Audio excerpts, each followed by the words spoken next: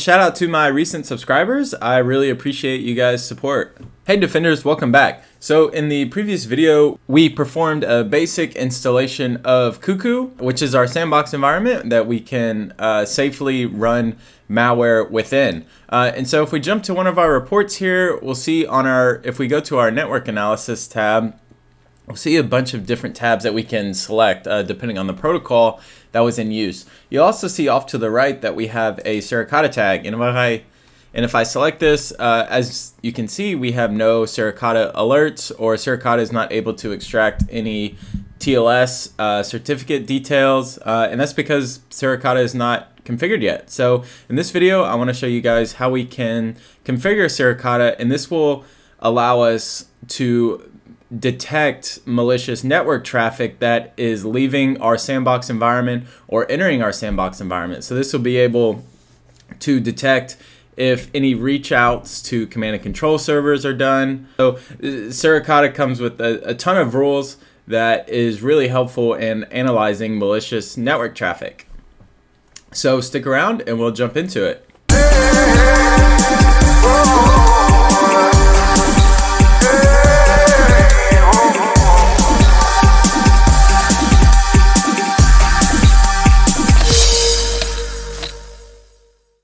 And all right, so first things first, we actually need to install Suricata. So I'll open up a new terminal here and throw this off to the side. And here I'm on Suricata's docs 6.0.3. I will link to this in the description of this video if you want to follow along. And then I'll jump to the installing the binary version, the binary package of Suricata. And again, I am on an Ubuntu box. So I will just follow these three commands here to add their repo and update and then install Suricata. And all right, so we got that added. Let's go ahead and run an update. And then we will go ahead and install Suricata.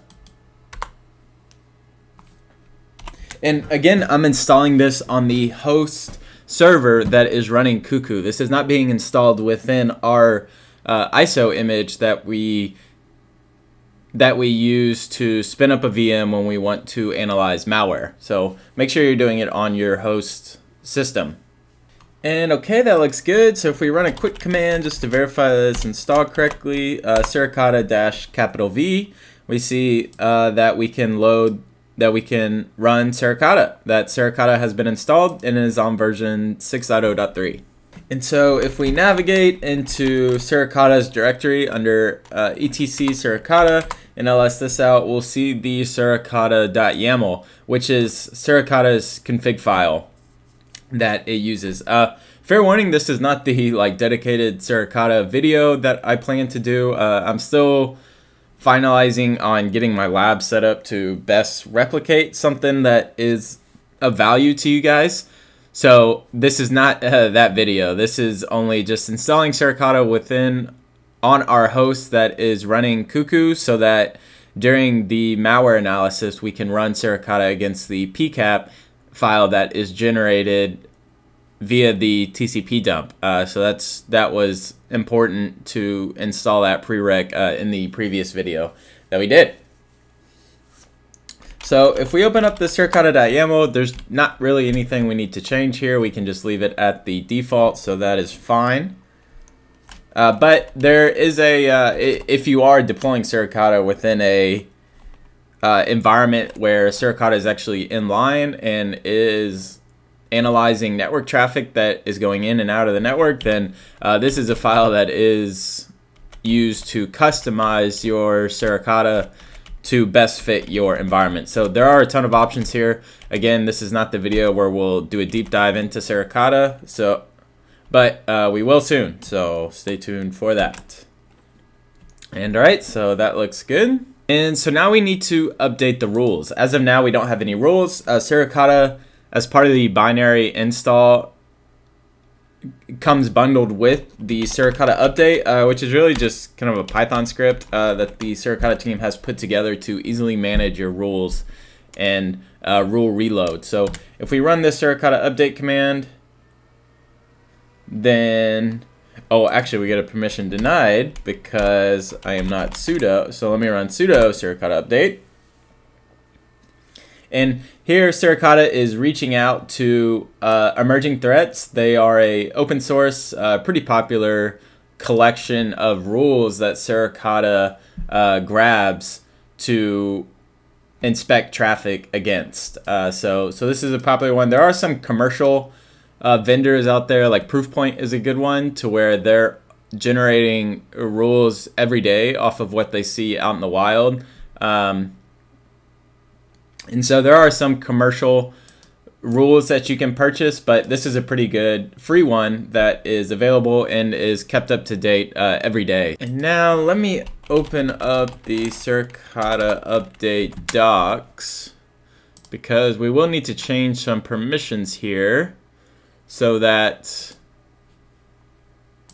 our open security user that is running Cuckoo will be able to access the Suricata directory and rules that it will need to run Suricata, and then be able to evaluate the network traffic against the rules that we have created. And here you can see also that Suricata writes the rules out to one big rules file. So if we actually open this guy up, we'll see all of the Suricata rules here, right? And so there's a ton of them. But you can see all those here. Again, I'm not going to deep dive too much into how we can edit and configure rules. That'll be for future videos. So I'm going to create this group called Suricata, and then I will tie the directories and files within this to the Suricata group, so that my open security user will be able to, well, and ultimately Cuckoo will be able to access these directories. And so now let's try to just run Suricata update not as sudo, but just as our user. And okay, we still get a permission denied, so let's actually change the ownership to be my open security user. So I'll do a sudo chown-r to make it recursive, and I'll say open secure, and then I'll point to the Suricata group that we just created and say var lib Suricata. Right, and let's try the Suricata update again. And good, we don't have any error, so that looks good. So let's make sure real quick, let's just do a quick check that our open security user that will be running Cuckoo will be able to access this. And yeah, we see ownership, okay. However, I'm not sure why Suricata rules is as my open secure group. That should be fine, but if we do run into an error when running Cuckoo, I'll make sure and check that as the first thing. And it's alright, so we have Suricata installed. We don't have to start Suricata as a service. Cuckoo will actually point to the binaries of Suricata and start it as its post-processing. So I'll go back into my 3 terminals here, and I'll just kill everything. So I'll kill the Cuckoo router, I'll kill the web UI, and I'll kill Cuckoo itself. So we will need to make a change. So if we open up within our Cuckoo conf, and again, I am within my virtual environment that is running Cuckoo. So make sure you are you're also in your virtual environment that you're using to run Cuckoo. And then I'm going to open up this processing.conf, and if we just do a quick search for Suricata, we'll see the Suricata tag here. We'll see that enabled is set to no, so we'll change that to yes. And then we don't need to make any tweaks here, so we're pointing to the Suricata binary, so you can make sure that is correct by just doing I could just say which Suricata, and here we can see that the binary is in user bin Suricata, so that's good. Our configuration file, again, is within the etc Suricata directory and is the suricata.yaml file, so that looks good. Suricata outputs to an eve.json file, and so we're telling Cuckoo that, hey, this is the log file that you're going to look into to see alerts from. And then these file logs and file JSON, we don't need to worry about. Suricata can extract files that are also going across the network. It can be kind of resource intensive though, so I don't recommend. And Cuckoo is also grabbing files as well, so we'd be duplicating the same effort. So we'll see an error on this just because Suricata isn't configured by default to extract files, but it's fine. Cuckoo will still be able to run. So really the only change we need to make is to change the enabled flag from no to yes, and we will save that off. And now let's go ahead and start Cuckoo. So first things first, I always like to start the router because Cuckoo will gripe at you. So the kind of the order of operations I like to do is I start up the router, and then I start up Cuckoo itself. And then just to double check, you'll see output here within your router terminal. And we can see that it's loaded VirtualBox, it's loaded one machine, so that all looks good.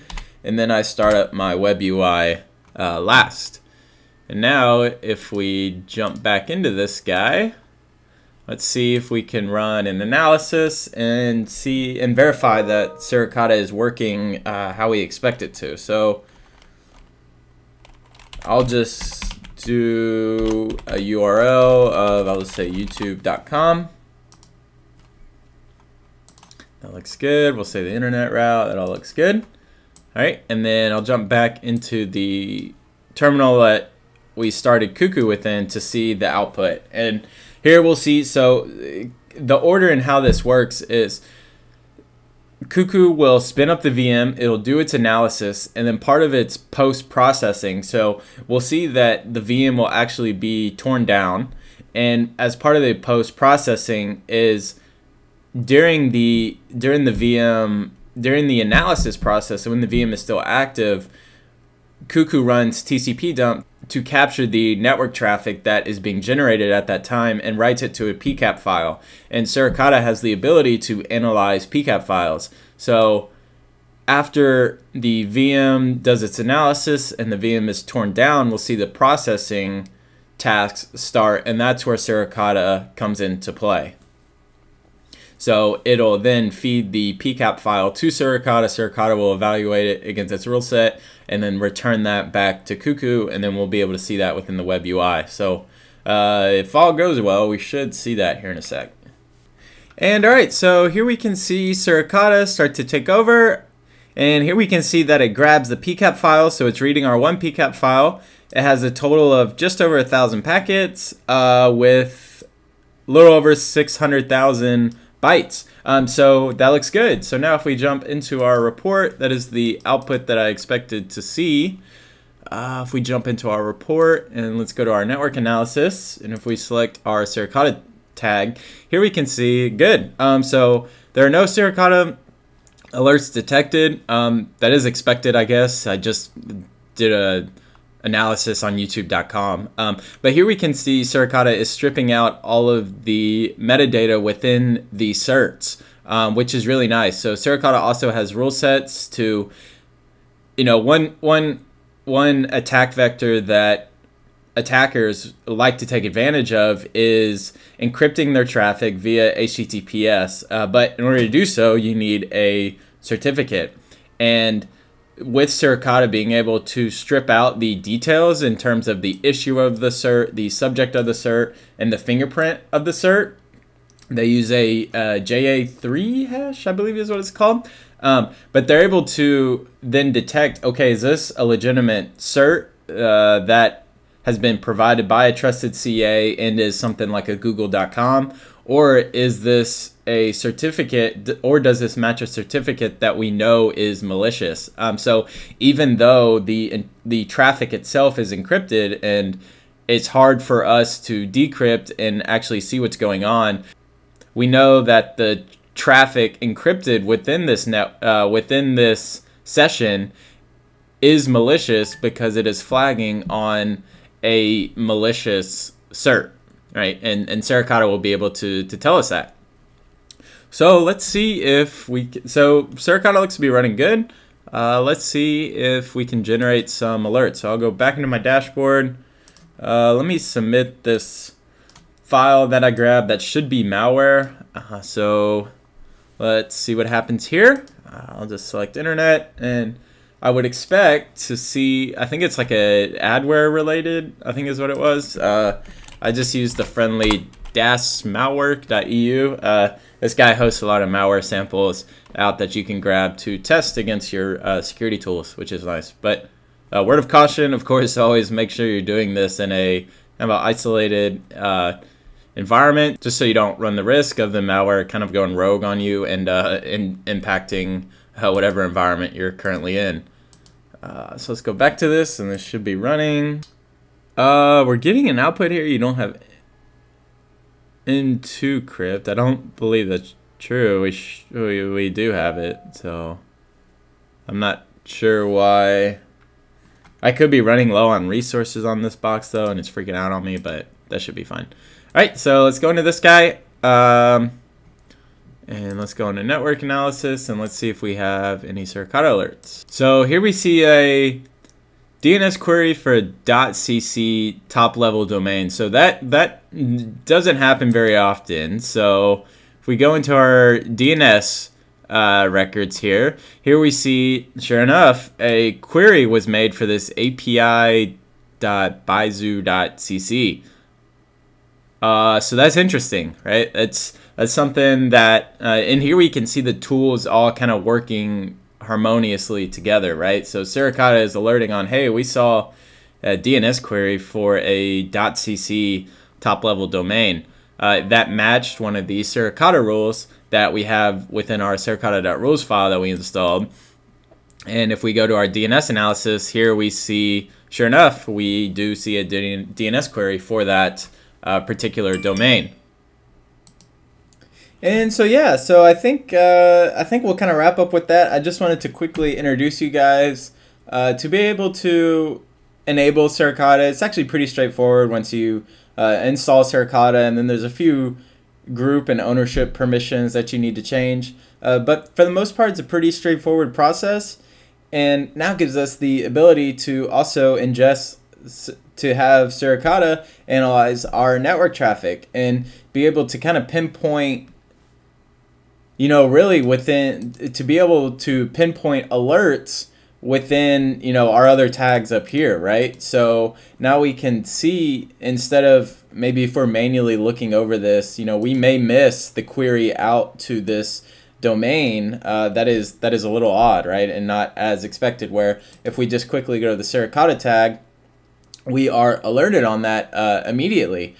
And we know, okay, we see a suspicious DNS query. Let's go ahead and pop over there and see what it is. And then we can do our further analysis on top of that. I appreciate you guys hanging out with me. I think in the next video, I'll tackle the Cuckoo API that we can also get running and make our requests to help automate our malware analysis process.